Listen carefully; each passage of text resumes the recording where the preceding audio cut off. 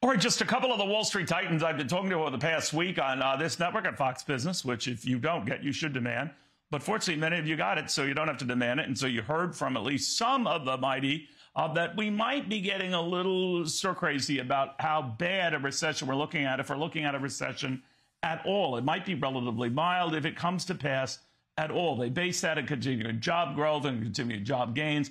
But of course, we do have this backdrop of inflation. And it was a reminder yesterday in a wholesale inflation report that will probably keep the inflation ever leery Federal Reserve hiking rates probably a half point next week and maybe for quite a while after that. Let's get the read from Kathryn Rooney Vera, the bull tick capital market strategist, Steve Moore, of course, Donald Trump's economic Svengali, and Jonas Max Ferris, just overall Svengali for us here at Fox. So, Kathryn, to you first on what people, like Ken Fisher, people like Bank of America's Brian Moynihan, I could extend this to others who are saying, we're going to have some bumps, but it's not going to be nearly as bad. What do you say? Well, inflation has to come down. Unfortunately, the Fed held rates too low for too long, and we're dealing with the aftermath of that. Remember, inflationary pressures aren't just supply side, so it's not all Putin's fault. It's not supply chain distortion's fault. There's the demand side as well, and we have a labor market that's overheated, Neil. So for the Fed to get inflation back down to the 2% average target, the unemployment rate cannot remain where it is. It simply cannot. We're at 3.7%. That's very close to historic lows. Even the Fed sees unemployment rising to 4.4. I think, Neil, it goes to 5% plus. And if I'm right, historically, it's never happened in the United States that unemployment over a course of 12 months rises 50 basis points or more, and the economy is not already in recession. So that's coming, and that's what's required at this point for the Fed to comply with its dual mandate, which, remember, is 2% inflation and full employment. You think about it, Steve, we started out at 0% interest rates this year. Right now, we're at around 5%, maybe go a lot further north than that. Who knows? Where are you on this? Well, look, I think that we've done a pretty good job of getting that inflation rate down, Neil, from 9% a few months ago down to somewhere in the 5 to 6% range right now. But I got to tell you, it's a lot harder to get from 6% to the 2% that we need to be at than it was to get it down from 9%. So what I'm saying is I don't think that this fight against inflation is over by any means. I think it's not just the Fed's job to bring inflation down, but let's not forget that what caused this massive inflation was the massive $4 trillion of spending. And the question, of course, is will this new Republican House of Representatives, when they take the gavel in January, will they start to bring that spending spree to a halt? I can't answer that question. I don't know, Neil, because this is Christmas season, and I've said it on your show last week that Republicans like to play Santa Claus just as much as the Democrats do. So that is my big concern, is whether we can get this massive spending binge over. Normally when you have divided government, as we're going to have for the next couple of years, Jonas, Wall Street likes that. A lot of business guys like that because they can't go too crazy. But actually, they can. They can go crazy. So what do you look at?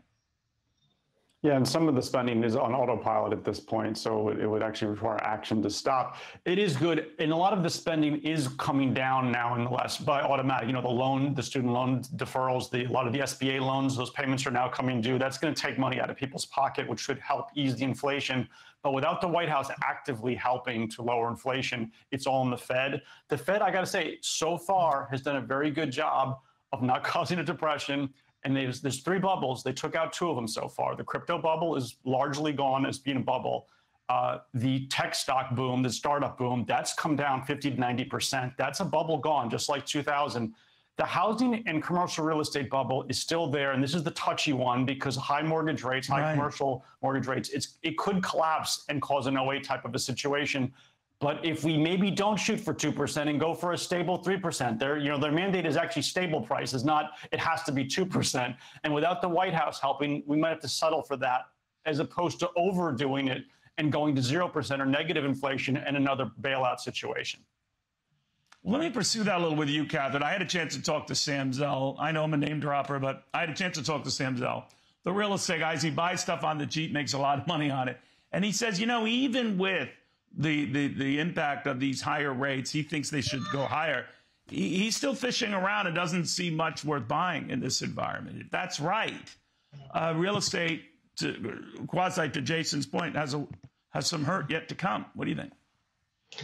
Yeah, it does have some hurt yet to come. And let's remember that the U.S. economy is 2/3 based on consumption.